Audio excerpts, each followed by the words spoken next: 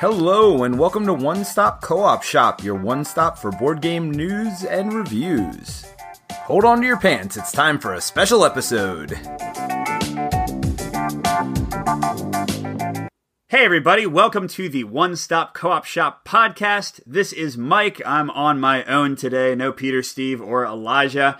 And we are talking to two of my favorite designers in the solo realm, Morten and David, who both work with the Automa Automa Factory that do a lot of projects. You might know their work from pretty much every solo mode that Stonemaier Games has put out. So they worked on the Euphoria solo that was recent. They've worked on the Tapestry solo that's coming, and pre-orders have happened recently. They worked on the Scythe solo that I absolutely love. And also other games beyond Stonemaier. For example, they did the solo on Gaia Project. So David and Morten, thanks so much for being here. Great to have you on the show. Thank you very much for having us. Good to be here. So David's in the same time zone as me. We're recording in the morning. And then Morten, what time is it where you are? It's 5:30 here in Denmark. Oh, there we go. So thanks for making some time over dinner or before dinner for us. So you guys are awesome solo designers, and I heard, as we will get into later, you might actually have some co-op coming down the pike as well, which of course makes us happy. But we're going to talk a bit about your history of gaming, and then talk some Tapestry, talk some of the other games you've designed, and just get into some of your kind of solo philosophy and how you design games. And I'd like to take a moment to thank some of our Patreon contributors sponsoring this episode. We have Jason, who's a co-op MVP, Derek J, who's a co-op fan, and Jared Orlando, also a co-op fan. So thank you all for your support at Patreon. All right, so Morten, we can start with you. What's kind of your history as a gamer? How did you first get into this hobby? Yeah, well, I should start by saying that the guy with the weird accent is Morten, and the guy who speaks proper English is David, just so listeners can tell us apart. Okay? I think your English is fully proper. Well, I got started very early when I was a kid with the classics, Monopoly, chess, all the classic card games. Played many games that were published only in Denmark and Northern Europe, so you probably won't know it if I say Fuldrækker or Finans or Fangtun. I mean, I'm a huge fan of Famtu. That was one of my favorites growing up. Yeah, well, back then, the number of games available in Denmark was very low, and I couldn't read English well enough to buy any games from the one store in Denmark that sold English games. But so I learned later on and got into Ameritrash with Space Hulk, Blood Bowl, Star Warriors, and then Catan took me into Eurogames. Yeah, very cool. That actually sounds similar to me. I was playing like Avalon Hill games and Illuminati and those kind of things early on. But then, yeah, definitely Catan was the gateway, as I'm sure it was for a lot of people. David, how about you? Yeah, I obviously played all those mass market games early on, but I didn't really start to get into gaming until fairly recent, I guess maybe 6 or 7 years ago. My entry point was my son and I were playing video games a lot, and I was looking for an alternative to that. I just felt it was, we were doing it too much. And so, I started looking into board games. I discovered Kickstarter and, started buying games through that. And my son still doesn't play board games, but I got completely hooked. And so that was my way in. I love the fact that you did it all for your son, that he's like, nah, Dad, I'm going to keep playing video games. Get out of here. Yeah, he likes that too. Finds it very funny. Oh my gosh, that's great. So a very separate thing, you both are clearly very big names in solo design now. So how did you get involved with solo design and the Automa Factory specifically? And I mean, how did even the idea to have kind of a company focused on this happen? Just, I guess both of you, however you want to go, tell that story. Yeah, well, I followed Morten in. So Morten, why don't you get started, and then I'll tell everyone how I joined you. Sure. Well, I've been designing games since I was old enough to understand what the game was. Awful games, of course. And then I got into solo gaming, something like 9 years ago. And started toying around with designing solo games, and participated in the 2013 Solitaire Print and Play contest. And then I got to know Jamie Stegmaier during his first Kickstarter for Viticulture. So how did that happen? Because got to know that could be anything. Like, were you chatting on the Kickstarter, like leaving comments? Had he seen your print and play work? My interest in the game came from the fact that when he launched the Kickstarter, I had just gotten home from Tuscany, where we visited a vineyard. And so when I got home, there was this guy on Kickstarter who was making a game about running a vineyard in Tuscany. So I had to check it out. And back then, it wasn't common to have the rule book available during a Kickstarter, but I asked for it. And then the way my brain is wired, that when I read something, I spot typos and sentences that could be improved. So I wrote to Jamie with all my corrections, and he appreciated it. And I sent him more, and we got to talking. And then we talked more and more about game design in general, books, movies, whatever. And so when he was making the Tuscany expansion for Viticulture, there was one of the playtesters who asked him about making a solo mode. And since he's not into solo gaming, but he knew that I was, he asked me to do it. And, well, then I did, with some help. Oh, that's so crazy. So there you go, everyone listening. Leaving comments on Kickstarter can lead to amazing things. And drinking wine in Tuscany can also lead to amazing things. Yeah, that one I'm a little jealous of, so I won't touch that. So my trajectory was fairly similar, although I was stalking Morten while he was stalking Jamie. So I was doing some print and play. Like, I discovered Board Game Geek shortly after I started backing Kickstarters. And I was following people. I mean, like, Todd Sanders was one of my early favorite, print and play designers, small designs.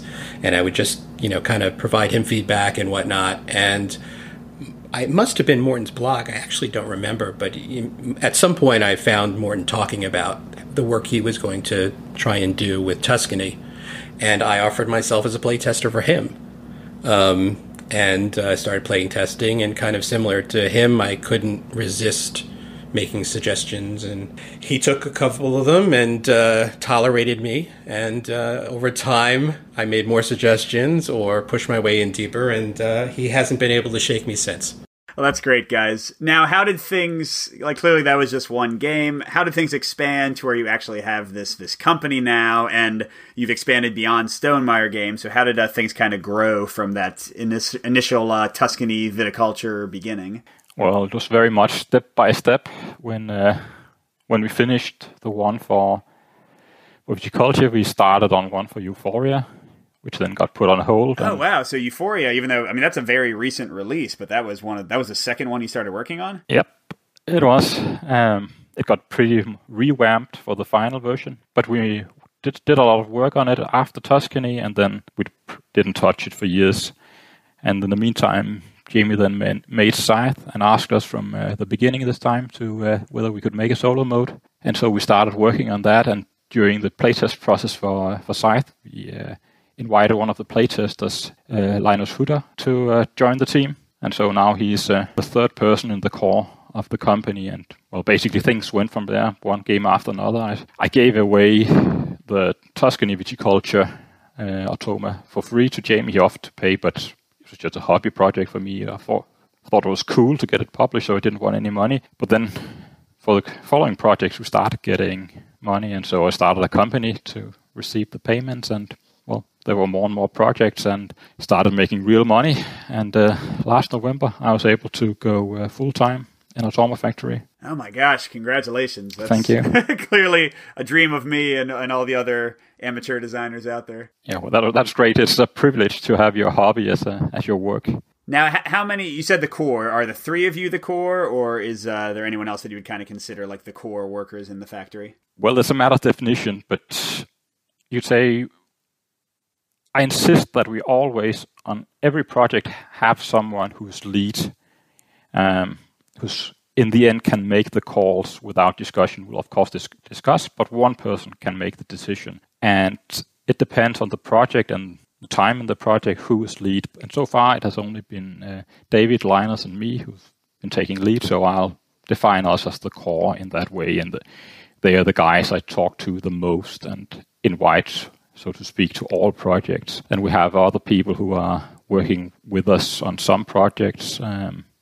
Nick Shaw has worked with us on several projects. We We had Jan Schröder on Gaia and Wingspan, and on Tapestry we had Liv Teugels. And now for an upcoming game we have the game breaker over them all, Ben Montgomery, joining us because he kept breaking games for us. So I think this guy we've got to have on the team. So yeah, we are a lot of people with, I would define the core as David, Linus, and me. They're also the ones who influence company decisions.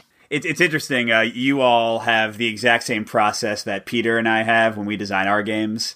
We'll take turns. Well, not always take turns, but whoever kind of has the most passion for a game, or whoever has the initial idea for a game, they'll be the lead and they'll make all the ending decisions.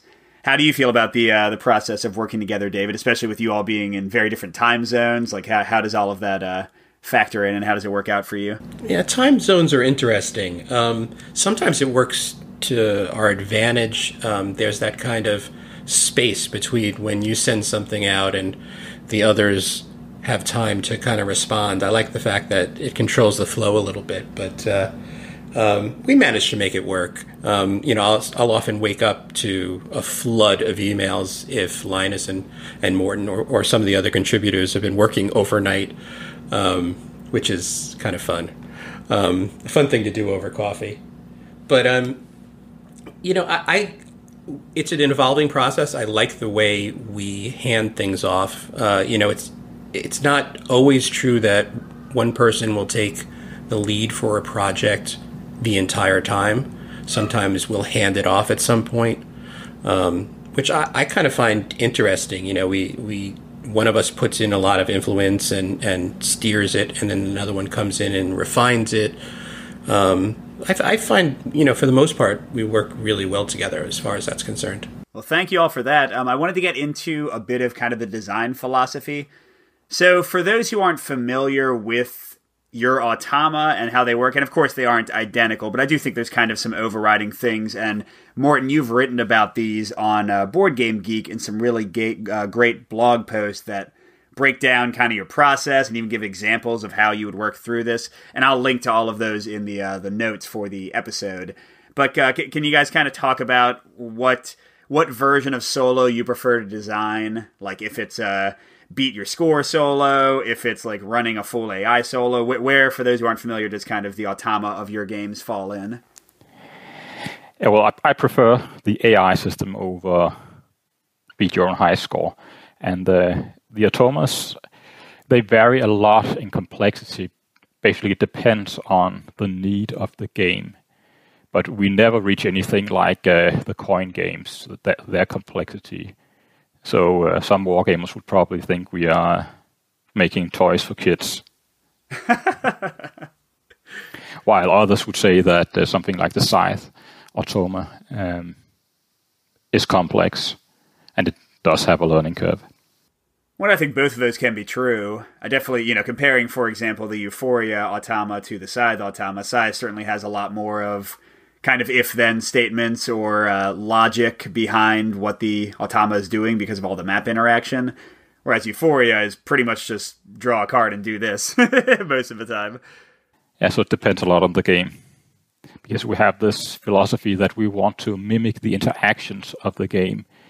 And so the complexity of the Automa is defined by how complex it is to mimic those interactions.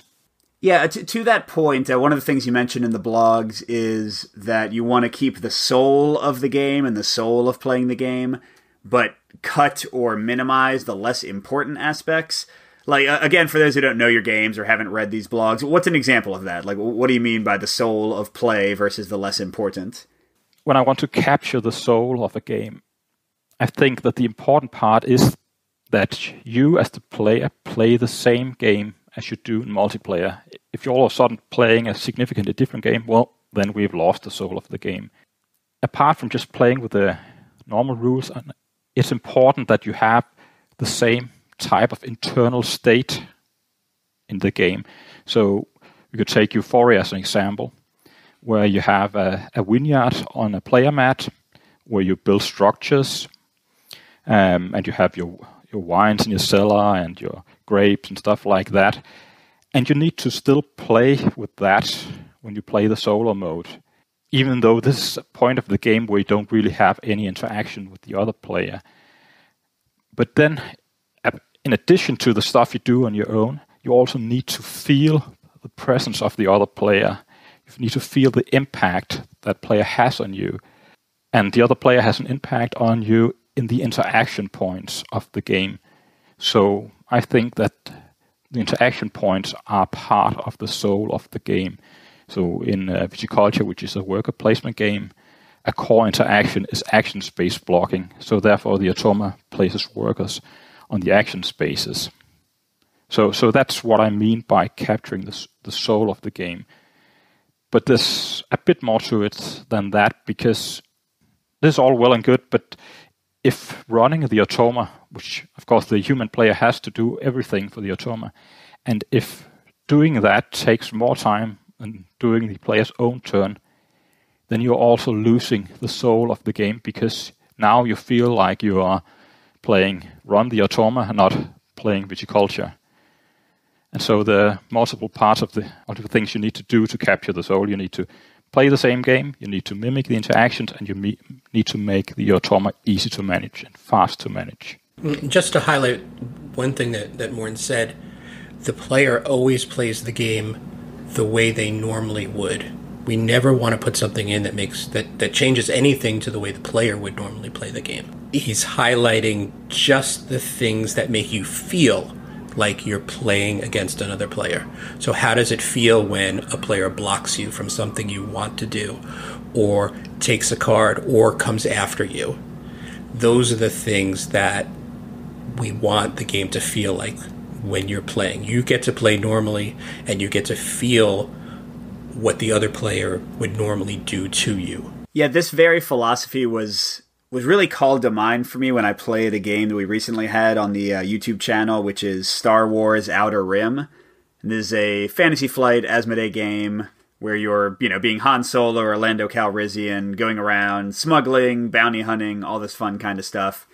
And they had a solo mode, which Fantasy Flight is not necessarily known for in a lot of their games. And it worked totally fine, but it did sort of strike me that in this game you have to run an entire AI turn, which is almost identical to your turn, like has almost all the exact same steps of your turn. And there were so many times where I'd be doing something and I was like, why do I care about this? In the actual game, I don't need to worry about like how much money you have. So why am I tracking the Automa's money? Or, well, not the Automa. They didn't call it that, of course. And, when he's like halfway across the map for me and I have no way to interact with him in any way, why do I have to keep on moving him? So, yeah, it sort of struck...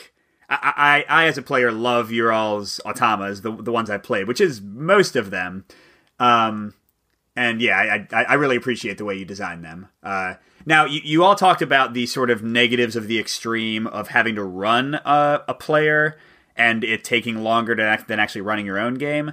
Now, what do you see as the potential issues, or at least the reason you don't like designing games that go the other way and have no AI exist? I mean, I guess you've talked about that you want to still play the same game, but is there anything you see as not as satisfying as just like trying to beat your own score or just trying to beat a clock in a solo game with no AI? It's interesting. I'm definitely in the minority, but I enjoy games that are beat your own score. I'm not a hugely competitive player. I like the puzzle of a game.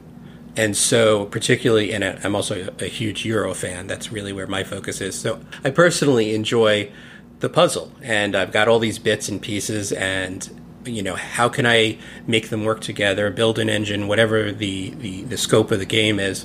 But I understand a lot of people want to have someone or something to beat, and obviously that's what we focus on in the Automa design process. That's the focus of what we're trying to accomplish. But I always loved Uwe Rosenberg games where you set it up and you do the best you can. Now, something else I wanted to ask about. So I have not played Viticulture, and I know that's your first one, so I can't say which way it goes here. But I know in Scythe, and I think in My Little Scythe, and some of your earlier designs, you have a single card for the Automa's actions. But in some of your designs, and I would say more of the recent ones, Tapestry has this, Euphoria has this, Gaia Project has this, you have these cards where you put them together into pairs, and the combination forms the Automa's actions, and it almost gives you a little bit of predictability because, well, I guess some of them discard the pair, but sometimes you have like one card of the pair remain. You can see what's on the side of it. So is that sort of a new paradigm for design that you really enjoy? Is there a reason you're doing that? Or is it more just a game-by-game decision and you could go back to a single card for your next design? Well, we will go back to a single card design in the next release. It depends on the game. Now, what do you like about that two-card system? What does that do for the games that you have used it for? Oh, sure. I mean, it's a natural progression of what we've done. I mean, it enables us to do a number of things. Control the amount of uncertainty, and that's both in, we don't want the Automa to be too random, and at the same time we've been trying to find new ways to introduce ways for the player to kind of be able to anticipate what the Automa is going to do, just as you would as you're playing against a real player. You can look at your opponent's boards and get a sense for where they're going and what they're trying to accomplish. And the two-card system gives you a little bit of a tip as far as what's coming. But more importantly, it lets us control the percentage of the particular actions that we want the Automa to be able to accomplish during a game.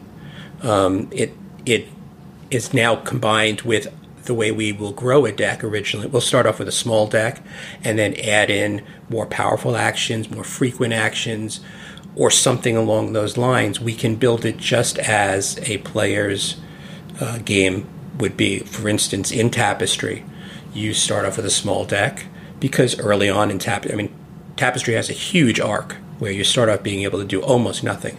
And by the end of the game, you're doing a tremendous amount of work on your turn. And so we're able to control that deck by keeping some of the randomness on those support cards and then controlling the amount of actions of a particular type by using the action. So it really helps us get control over the whole course, the whole arc of the game. But there are some games that don't require it. For instance, Wingspan, I chose not to go that way because the action decision space is much smaller. The interactions are much less frequent. And so it just wasn't necessary. So it's not that we need it, but I certainly think with some of the more complex designs, you're going to find that we're going to stick with the two-card system. We really like the control it gives us. You know, I enjoy it too. And the things you were just saying remind me a lot of Euphoria, which I've been playing quite a lot recently. And like the fact that I can see, they're going to go to the Subterran spots next turn. I don't know exactly which one, but maybe I'll try to jump in there and, get my die bumped so I don't have to rest as frequently. So I definitely appreciate that. It gives you a slight predictability, because just like with the real player, you never quite know what they're going to do, but you can maybe make some guesses. So you all did mention Tapestry. This is probably the biggest one that people are excited about right now, the new one. For those who don't know, the Automa rulebook and the full rulebook are on the Stonemaier site. I read through them all, and this game looks fabulous. So specifically, well, I guess would one of you want to talk a little bit about what Tapestry, what kind of game it is for those? It's pretty big in discussion right now, but in case people haven't heard of it, what sort of game is Tapestry? Yeah, well, it's a Euro civilization game that can be played in less than 2 hours for a large group of people, or large up to 5 players, and for solo you can get down to about an hour. It's a very, very streamlined version of a civ game. You can get started in 15 minutes after taking off the shrink, basically, or less. Because there's a very short rule book. The core is very simple, and then the complexity arises from the components, which allows you to get into the game quickly. And the core of the game are 4 advancement tracks, sort of like if you've played a civilization game on the computer, Sid Meier's civilization games, for example. There are these tech trees where you can choose to research one thing, and then it could be alphabet, and then based on that you could research literacy, and then whatever that follows after that. And it's a branching tree, but Jamie streamlined that into 4 linear paths, which you then advance down. And then each space you advance into gives you a specific benefit. You pay to go there, and then you get the benefit. So in one way, you could consider this a worker placement game, where instead of there always being the same spaces available, then there's a progression of spaces. So you always have 4 options, but it changes from turn to turn what those options are as you progress. And don't take the analogy too far, because you're not blocking each other, so in that way it's not worker placement. And in addition to those 4 tracks, you have a map where you explore and do some simple warfare. And then there is technology cards you can research, and you have your own empire you're building on player mats. You have your civilization, which is there are 16 different civilizations, and you get one of them each. Then you have your player mats where you build production buildings to increase your production and income. And then you have your capital where you put various structures represented by minis. And then the more developed your capital gets, the more resources you earn as you build it, and you generate victory points from it. So I think that was a bit rambling. Could you perhaps streamline my explanation a bit, David? Yeah, well, as far as the Tapestry game, I find it very unique in the sense that it comes from a very small group of rules. The mechanisms themselves are very simple, but it really ramps up. Like I said earlier, you start off without being able to do anything your first turn, and it feels like, how are you ever going to get? I mean, the board has room for up to 400 points, and your first turn, you're getting a dozen. The arc is incredible, which was an interesting challenge for Automa. Trying to mirror that, and but it's. I love it. I mean, I'm having so much fun with it. I mean, I played it obviously a lot during playtesting, and it's definitely my kind of game. So it's looking forward to seeing how people feel about it. I have one thing to add, an important one, because the game is called Tapestry, and it gets that name for a set of cards called Tapestry cards, which I didn't mention. And basically, you have a number of these, and 3 times during the course of the play, you play one of them, and it'll sort of set a special rule for you for the next age of your civilization. So that's where the name Tapestry comes in. You have this series of tapestries that describes the history of your civilization and give you special abilities in each age of your civilization. Yeah, and I got to say, personally, from looking at the rules and the components and everything, the mix of these very, very different civilization cards and all those tapestry cards, and then managing your own board and fighting over territory in the central board, it just looks like, I mean, I am so excited to give it a try. Now, switching to the Automa itself, is there anything new in this Automa? Something you had to invent that you had not tried before? Yeah, there's one thing. There's an extra player, or you can call it a quarter of a player extra. So normally what we do is we make an Automa, and then there's an integer number of Automas in the game. There's 1, 2, 3, or whatever. But this time I'd say we have 1 1/4 Automa. Because there's this small one called the Shadow Empire. So basically, when we sit down and design a game, one of the decisions we make is how many Automa should there be in the game. And it depends on the game, because if it's a slow, complex game, then perhaps we could put in either a more complex Automa or a few simpler ones. But it depends on how complex the Automa needs to be. So in something like Scythe, which is fairly complex, we could only have 1. While in Charterstone, where the Automa doesn't need any complexity at all, basically, we could have multiple. So in that game, you can play with any number, up to no humans and 6 Automas.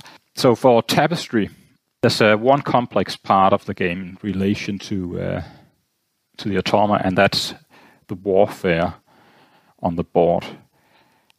And that requires a bit of complexity, not on the level of Scythe, but then Tapestry is a very fast-moving game, so we can't really have the player stop and spend a lot of time doing warfare for the Automa. So if we had to put in multiple Automas that could then do warfare one after the other, it would get too slow. So we could only have one Automa.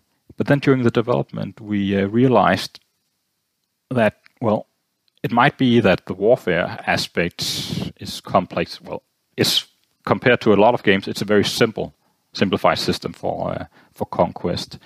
But it does require some Automa rules. But the rest of the game is extremely simple and fast. We have these 4 advancement tracks, and they're basically the core interaction point of the game, racing up those tracks. And the Automa rules for that part of the game are very simple. They just take a few seconds to carry out a turn for the Automa. So it occurs to us that, well, we could actually have 2 Automas on the tracks and 1 on the map doing a warfare. So we made a very, very slimmed down micro Automa that played by the same rules as the Automa for advancing on the tracks, but did nothing else, and we call that the Shadow Empire. And so that's new in a Tapestry, that we have this micro Automa playing along with the full Automa. I mean, it's going back to that philosophy of kind of creating the best interaction points between the Automa and the player, but you're literally only doing it where the interaction matters more, so that's great. Exactly, and you can take this Shadow Empire and use it in 2-player if you want to. Completely optional, but you can use it in 2-player if you want a little bit more competition on the tracks. You know, it's one of those, I see it as a natural evolution of the kind of work we've been doing from early on. One of the first questions that players will give us is, well, can we play with 2 Automa? Can we play with 3? That part early on was never designed into it. But then we would tweak it and say, you know, put it out there and say, all right, well, you can do it this way and that way. And we've gotten to the point where we're always thinking that through now. And, you know, the sweet spot informs where we ultimately place the rules. But it's certainly something that we always consider now. And I think the fact that, you know, Morten and his team, instead of doing 2 full ones, you know, just took the second one and distilled it down to just the thing that would have the most impact is kind of a next step, where we're not only choosing with, you know, how many, but can they be different? Can one of them just be highly simplified and just provide a little bit extra to the gameplay? Now, something you said, David, goes right into my next kind of discussion topic. This might be very personal to me, but especially now that I've been doing only solo and co-op almost exclusively, when I play competitive games now, I feel a little weird emotionally, because whereas I can rejoice with everybody in a co-op game or feel very self-satisfied in a solo game, if I get too happy when I'm winning in a competitive game, I feel like I'm being a jerk to the people I'm playing with. And so something I've been really enjoying in some games recently is when it's a competitive game and it has not only a solo option, but a way, like you were just talking about, of including extra Automa or, you know, AI or whatever, and playing more than one player against the AI. An example of this is Root. They have, and I would say this seems fairly influenced by you all, but Root has their Better Bot project that's become an official AI kind of solo and co-op variant that's coming out with the next expansion. You all, in My Little Scythe, had a co-op mode on that. In Rise of Fenris, for the main Scythe game, you said it wasn't fully endorsed because you hadn't had a chance to test it, but you officially said that it was okay to play with Automa versus human players who are working together, and I think you had them like average their scores, and the average human score has to beat the average AI score. So I'm really excited by all that kind of stuff. What do you think about this idea of working together as a team in a game that was originally competitive to kind of overcome one or more AIs? Yeah, well, I love the idea of getting more value from your game, and I know it's much easier to get my family to play a game if we win and lose together. Oh, I agree. I mean, It's not something that I've worked a lot in. Most of the cooperative work that we've done in our projects has been done either by one of our supporting designers or Morten himself. I know it's one of the things that I've been thinking about for Wingspan, where this probably goes to what you were saying with family and whatnot. I think that game can be played by a younger group in particular if it becomes the family against Automa. So there's definitely a place for it. It's another thing that we often will get asked about.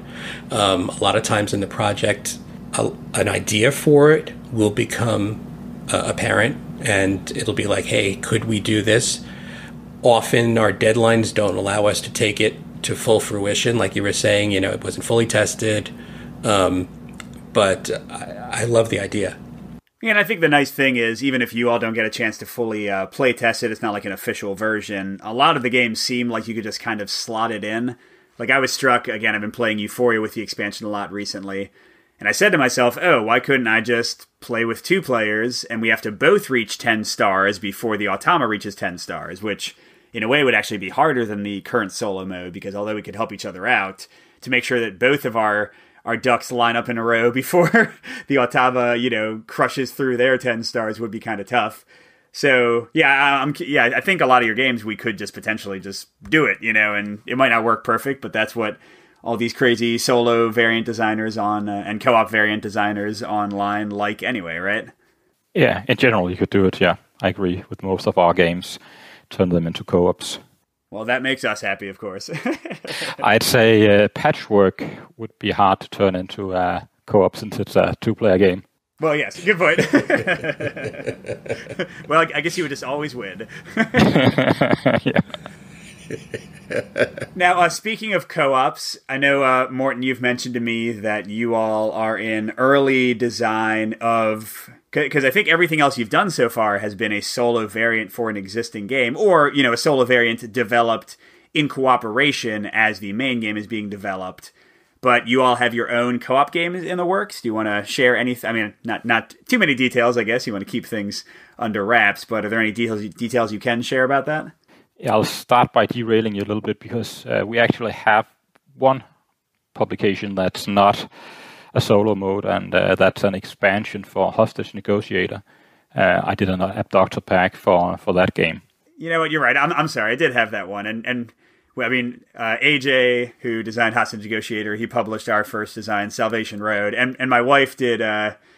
My wife did illustration for I think 2 of the expansions for Hostage Negotiator. So I should have remembered that one. Sorry about that. Yeah, I was going to tell you about that connection. Yeah, but anyways. Other than that, you are completely right. And we are working on a 1 to 4 player co-op game on our own. Basically, it goes back to this first solo game I made in 2013, Solitaire Print and Play contest. And I've always wanted to re-implement that. And then one day I got the idea to do it with some of the mechanisms from one of my favorite games, Onirim. So this pattern building thing from Onirim, we took that and extended it. So when in Onirim you get cards into your hand, then in the current iteration of a game, you trigger an effect, normally negative, when you get into a hand, and then you can either use it to form your pattern, or you can play it to get a benefit. And while you're making these patterns, then you have a physical representation, contrary to Onirim. There's this forest, a circular forest, where you are being hunted by a monster called the Shadow. And he's casting curses to stop you, and you need to escape by forming these magical patterns. And so, as the game goes, you can sacrifice trees in the forest to remove bad effects, but that also means that the forest becomes smaller, so it'll get tenser as this monster, the Shadow, runs after you in an increasingly smaller forest, and at the same time, you'll be pulling cards out of the deck. You'll be pulling good cards out of the deck, but the bad cards will remain almost constant, and you reshuffle it every once in a while.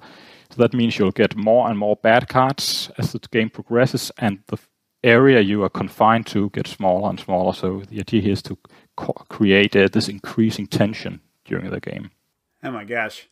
See, the real monster here is Morten. He loves to torture players, as I said earlier. My oh my gosh to explain is pretty much all you had to say was, I'm doing a co-op version that is, someone inspired by Onirim, and I was already in. And then you were like, hey, Onirim with a board, and I was more in. And then you have a cool theme, and then I was more in. And then you and then you have resource management, which is like my favorite thing in games. And then you have the forest going away. And if y'all have ever heard me talk about Forbidden Island, the reason I love Forbidden Island is because of the increasing tension of like the things going away there. So yeah, you like just hit 100% Mike excitement level, right? Well, let's see if we can live up to that. But just to be clear, it's not a board game. It's cards and meeples only. Oh, well, sure. I mean, yeah, I don't care if there's a board. I just love the idea.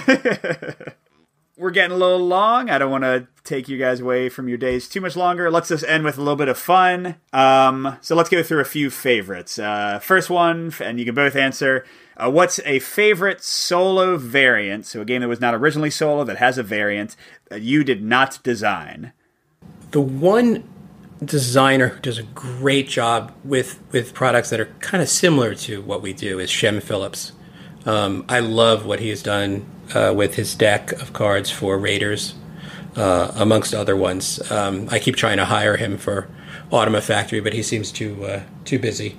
But I think he does a great job. And then, I mean, the other ones that I really like are the scenario-based ones, like Rainer Stockhauser did for Orleans, and Alexander Pfister, what he did with Royal Goods, taking a very basic resource management card game and then giving it a story and challenges to overcome. I like a scenario-based solo design. Very cool. How about you, Morten? I'll mention baseball highlights because I really like the solo variant in that it's an AI, so I'm bound to like it. And I think that Mike Fitzgerald, who made the game, managed to get this AI very smooth and easy to run. I've made my own tweaks to it also, but yeah, I was going to mention that. It's my favorite solo variant, and I made it better. No, I just tweaked it. I like tweaking things. I make solo variants for other games that have solo variants already. I have fun doing that, and whether I make it better or not is another matter. Another example would be at the Gates of Loyang. It has parts of an AI, you could say. It has parts of representations of another player. But I think the game is awesome. And I think it's the best of Uwe Rosenberg's solo implementations. Because it's the one, I think, that goes closest to simulating the impacts of another player. And then, sort of related, what is a favorite co-op game for each of you? Maybe one you're playing recently. David? Oh, me first. Co-op. Oh, I like Seventh Continent. I would love to just spend 2 weeks just playing solo, playing Seventh Continent. I just love what they did, and it's a miraculous design. But do you want to play it co-op or solo? No, co-op. Well, he asked about co-op. So, it'll either be, a group of friends or a group of friends in my head. But either way, it's a phenomenal product. No, I totally agree. I've almost only played that one solo, but I would love if like my wife and I just got a week off of work and could actually sit down and dig into like a 2-player game of it. How about you, Morten? Well, I'll pick Spirit Island because that's the one I played most recently co-op, and because I know you guys like it. I only played it once. Did you like it too? Yeah, I don't. One of the best game experiences I've had. It was awesome. It was a 4-player game. And I actually have it on the table now because I have some time today, so I wanted to try to play it solo also. But it was awesome as a co-op game, but I only played it once. So I'd also like to mention Pandemic: The Cure, which I've played more as a co-op game and as a solo game, and I really like that. I have not tried it yet. Well, there you go, David. When we get together at some point, absolutely. We can definitely try it out. I'm already making plans. I'll teach you that one in a minute. Awesome. All right, and finally, we had a few questions straight from our Slack members. They wanted to know how big your game collection is right now, if you have a general estimate, and what your biggest game of shame is right now. So a game that you own but have not played yet. Oh boy. All right, I'm not giving the size of my collection. It's large. It's insane, actually.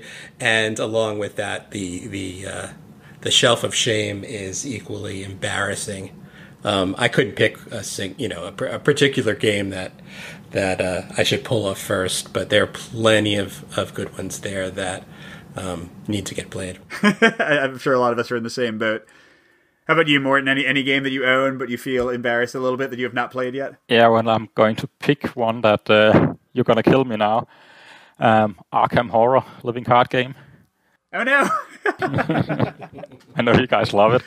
I mean, no, I don't like that game at all. That's not my number one. Yeah, well, I ended up buying too much of it, and then I started sleeving and sorting the card, and then I realized I didn't know how to sort them, and now it's just a mess.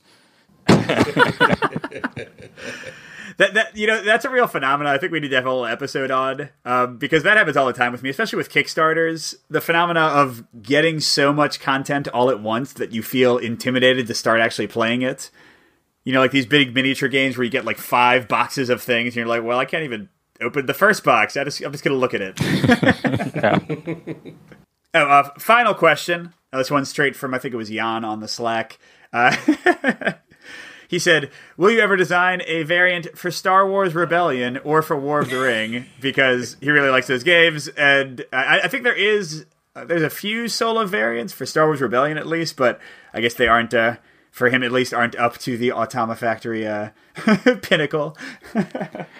Well, I have nothing, Morten. You got to go with this one because, as I've said, I'm a Euro boy. So, yeah, I haven't tried either of them. So, but there we go. I think the way we do things works for Euro games, not for Ameritrash. If I may use that term. So if it's not a Euro game, there's a good chance we are not the right team for the job. At least we would need to change our approach. If it's not Euro-like.